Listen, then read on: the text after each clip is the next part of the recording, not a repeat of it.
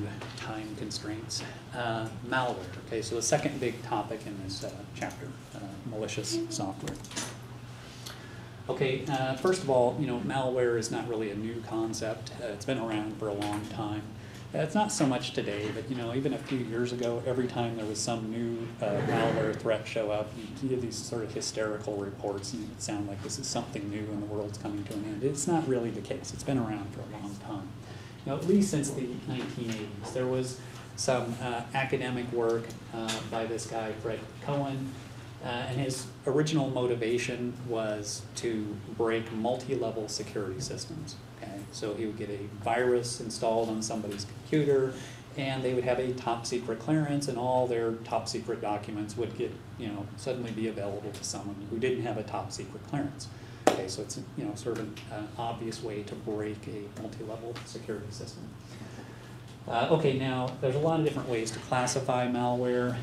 We'll primarily be concerned with viruses and worms. Okay, so the distinction there between a virus and a worm is that a virus, at least in our terminology, will be that a virus propagates passively. Okay, there has to be some other activity to cause the virus to propagate. In the old days, what was it? You get a floppy disk from somebody, you put it in your computer, oh, you're infected with a virus because it was carrying the virus. Okay, so the virus is carried on the floppy disk. Okay, now virus writers or malware writers much prefer not to have to rely on somebody else. So today, they really like worms, which implies active propagation, which really implies there's a network. Okay, so it's propagating over a network. Now, generically, people use the term virus, and I probably will too. Okay, so virus is kind of a generic term as well. There are other types of malware that we will look at briefly too. Okay, what about viruses? Where do they show up?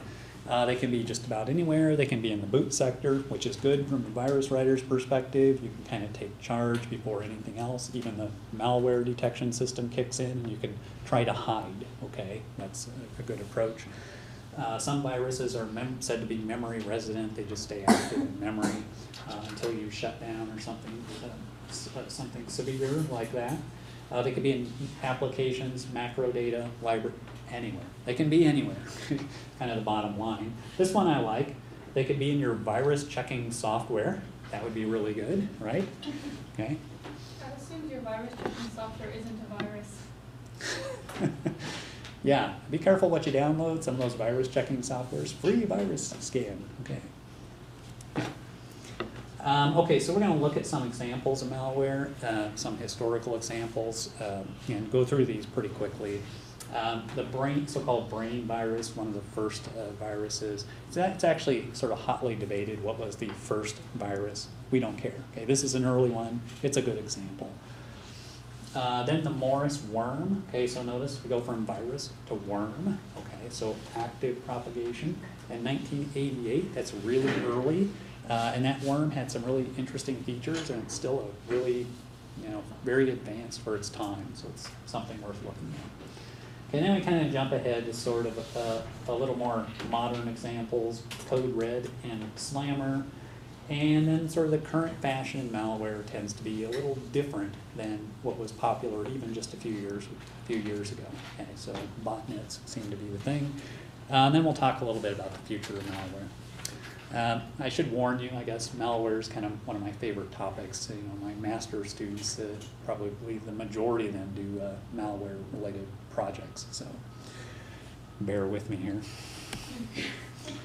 Okay, so the brain virus, okay, this is very early from 1986. So this one really did nothing harmful, okay, it just sort of used up system resources.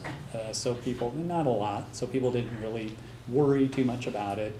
It was, there's no Norton antivirus in 1986, so it's actually very difficult to remove. And it's probably still out there on some machine somewhere, so these things never go away. I guess it's important, because it's early and it's kind of a prototype. People built on it for later systems, later malware. Okay, so what did it do? So it put itself in the boot sector, which is good, okay, and it put itself in some other locations. Now, every time every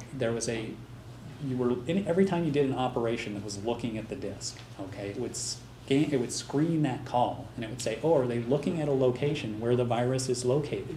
If it was, it wouldn't show the virus.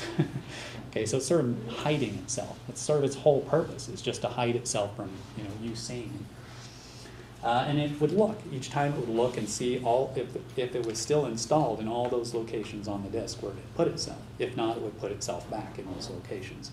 So the point is this, it's not really doing anything harmful, but it's just trying to stay there. And if you got rid of one copy of it, it didn't matter. It would put itself back right away. So you sort of had to get rid of all the copies at the same time. And that was difficult to do, again, because there was no antivirus software to help you out. Okay, so people just kind of thought of it as a curiosity, didn't really get too worked up about it.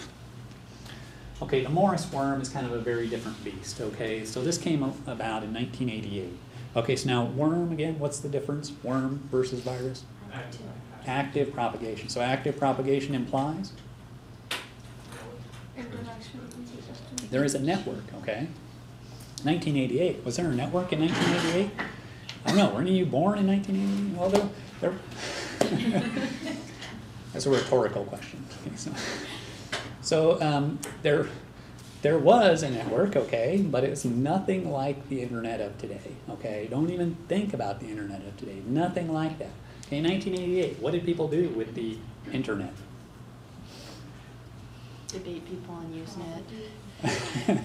They didn't go to Amazon.com and buy stuff, okay? They certainly didn't do that. I mean, it was really designed for academic use. Okay, it was academic people sending email and telnetting to supercomputers. That was, basically what it was for. Okay, and how many nodes were on the internet? It was not measured in the millions or billions. It was measured in the thousands. Okay, so you're talking thousands of nodes. Okay, so much different than today. Okay, so this is pretty early to be thinking about a worm, right? Okay, so this guy Morris, he came along and he decided to build this thing. He claims it's just an experiment. Okay, to see see if he could do this sort of thing, and it escaped into the wild, of course, accidentally, right? So what does it do? It tries to decide where it can spread. Okay, so is there any more places it can infect? Okay, so that's one thing. If it finds a susceptible host, it spreads its infection, and then it works to remain undiscovered. So again, it's kind of like the brain thing in that it's not intentionally doing anything malicious. It's just trying to spread its infection and remain undetected. Okay. Now, this is kind of the interesting. Morris claimed his worm had a bug. Okay. And it was supposed to look at systems and say, okay, that one's already infected, so I'll leave it alone. That part didn't work. So it tried to reinfect systems that were already infected. And think about it now. As it grows and it starts infecting more and more systems, each of those is going out trying to infect more and more systems. Okay, so basically the problem here was that it used up bandwidth. Okay, it just consumed all the available bandwidth at some point, and people couldn't use the network. Right? Now, it certainly could have been worse, right? I mean, as you'll see here in a second. Okay, so let's look at the different parts. Okay, so what does it do to find vulnerable machines? Well, okay, it did a few things. It tried password guessing. Okay, it has to get access to these machines, right? It has to get root access. These are all Unix machines, so it has to get root access to the machine, to the server. So how's it going to do that? Guess the password, of course.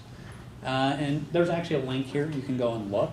It had a dictionary, a built-in dictionary of some 300 passwords, something like that, common passwords. It did a few other sort of clever things. It looked around the system, looked at the file structure, and based on the names in the file structure, it built sort of a customized dictionary. Had a few more than 300 in effect. If that didn't work, then it tried to exploit a buffer overflow. There you go. Okay, there was a well-known buffer overflow in a Unix utility at the time. Nobody bothered to patch the buffer overflow. Why did nobody bother to patch it? Because nobody thought about security. Who's going to attack? We're just a bunch of academic people sending email and telnetting to supercomputers. And people didn't think about attacks in these forms. Okay, so a well-known sort of problem was out there. There was also a trapdoor built into the SendMail utility. It was there for debugging purposes. And again, everybody sort of knew this was there, and it was a potential vulnerability, but nobody, bothered to patch it, so it was widely available for attackers. Okay, now what does the Morris worm do once it gets access through one of those three means?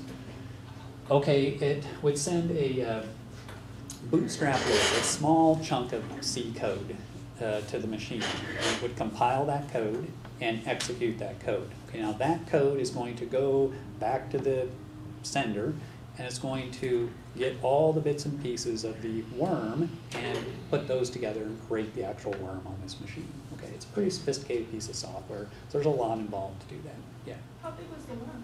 Like how many lines? I don't know. That's a good question. Yeah, I don't know off the top of my head. Okay, but this guy is what's responsible for getting all the code, all the pieces, compiling the whole thing, getting it to work. Okay. So the bootstrap loader fetched the worm, did all kinds of sophisticated stuff, authenticated the sender, right? It doesn't want to get a bad worm, wants to get the right worm. Okay, so get the sender. That's kind of the part that really gets me. Okay. Other things, if the transmission got interrupted, the bootstrap loader's job was to self-destruct, right? Delete all the code, all traces of itself, and clean up. Okay, so people wouldn't know that anything funny had been going on. The code was encrypted when it was downloaded, so I mean, even if you were sniffing the packets going back and forth, it just looks like random bits. It's not obvious that there's something funny going on here. Deleted all sources, all traces of the source code, so even if you find the worm, you're stuck trying to reverse engineer it to figure out what's going on, you don't get the source code. Okay. When it's actually executing, the worm would change its process ID. So you Unix users, right, if you do like a top or something like that and it shows the top processes there, it would have a different name all the time. So you wouldn't see Morris worm up there at the top all the time. Okay, so bottom line on the Morris worm. This really was a shock to the internet community of 1980. Again, you have to remember it's completely different than the internet community of today, right? Much different world. People claim the internet was designed to withstand a nuclear war, right? It's this very distributed system, right? It's sort of the ultimate distributed system. So if parts of it get damaged, the rest of it can survive. Yet, it was brought to its knees by a lone graduate student named Morris. And the best part is, to add sort of conspiracy to the whole thing, Morris's father worked at NSA at the time. Ooh. Did he after? I think so. Yeah, I think he kept working there for at least for a while. But the bottom line here is this thing could have been much worse. Okay, so Morris had root access, right, to a lot of machines. He could have done all kinds of malicious stuff, but he didn't. I think that's probably what saved him, right, from serious prosecution here. What was the ultimate result? There was some additional security awareness and a few sort of kind of tepid measures put in place. But the bottom line, from my perspective at least, is this should have been kind of a wake-up call. Look, the network has some serious problems here. Let's start over. We only have a few thousand nodes. We can build some security architecture into the network at this point. That would be easy. They didn't. Okay, nothing even remotely similar to that happened. Today, you have billions of users. You can't do that. You can't just sort of start over. See how difficult it is to migrate to IP version 6. That's really slow. Is it ever going to happen? Nobody knows. At this time, if you had IP version 6, it's easy. Shut down the internet, start up next week, we'll have IP version 6. So I think it's kind of an opportunity missed in a sense.